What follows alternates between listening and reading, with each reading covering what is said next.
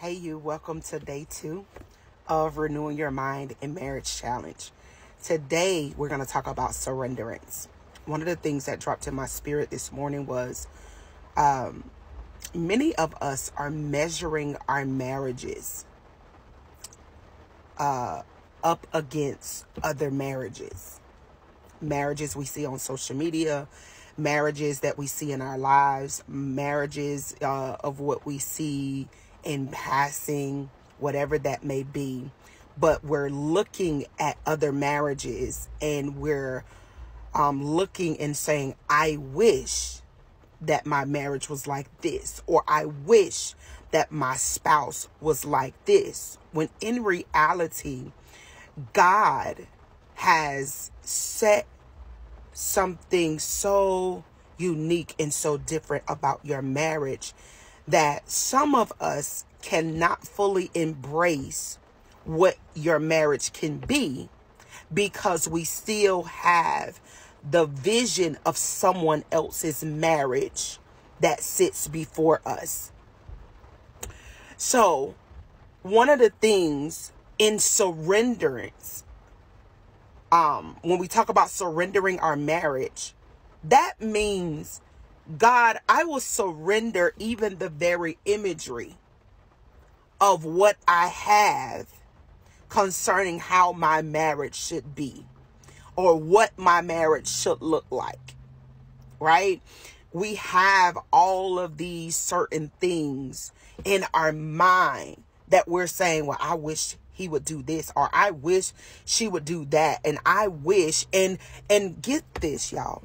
What happens is we really don't give our spouses a fair chance because we've already compared them to what we see somewhere else. When in reality, if we really took the moment to sit back and begin to see our spouses through the lens of faith, through the lens of Christ, through his word, then we will begin to see the originality of who Christ has created them to be, even if we don't see that currently, right? Because some of us are frustrated right now because they're not what we feel like they should be. Well, let me ask you a question. Are you what you feel like?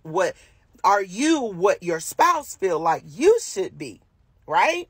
So it's a double-edged sword. And so what happens is when we feel like our spouses are mishandling us because we're not who they think we should be, we're not who you get what I'm saying. We're not who we think they think we should be, then we get offended. Then we're in our own emotion and we're going through this battle and this war within because of these expectations that are unreal. They're unmet. They're unmet. They won't be matched. They're unmatched. Why? Because you literally have this vision of who I'm supposed to be, and it doesn't align with who I'm created to be. You're aligning me with who you saw and who you're, yeah. So listen, stop comparing your marriages to the marriages that you see on social media. They only show you what it is that they desire to show you. All right, you get that. So in surrendering our marriage, what we're going to do is today we're going to declare that we surrender our marriage unto the Lord. All right. So if you didn't catch yesterday was on repentance. Go back to the video and you can catch that from yesterday. But we're going to pray and we're going to declare James 4:7 over us, which says this, that submit yourselves then to God.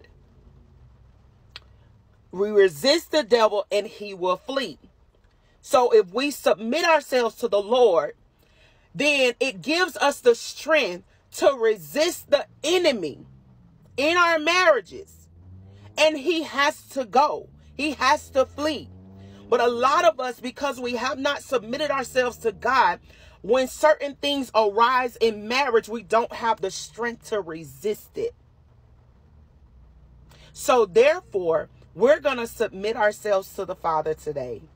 And today, we're going to deal with the fact that we have not submitted ourselves, as well as because we have not submitted ourselves, we haven't been able to submit our marriages. All right. So let's pray. Father, in the name of Jesus, God, we come before you, God, yielding and surrendering our marriage unto you. Father, we acknowledge our wrongdoing and trying to control the things on our own, these things on our own. And we ask for your forgiveness. God, we recognize that you are the ultimate authority over our marriages and over our own lives. And God, we are willing to submit ourselves wholeheartedly to your wisdom, to your guidance, and to your instructions. And so, Father, we say, have your own way in our marriage. We get out of the way so that you can be Lord over our lives. And so, Father, we say thank you. Be Lord over our marriage. Be Lord over every aspect of it. In the mighty, mighty name of Jesus Christ, we receive and we believe. And God, we wholeheartedly surrender ourselves to you in this process. We love you and we thank you for the outcome of our surrenderance in the name of Jesus. For we love you and we thank you in Jesus' name. Amen. Amen. I love you all.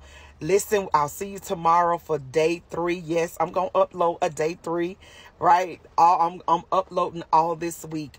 We got 21 days of this whole entire challenge. And so this is day 20. And so we're going to continue on. I love you all, and I'll catch you guys on tomorrow. God bless.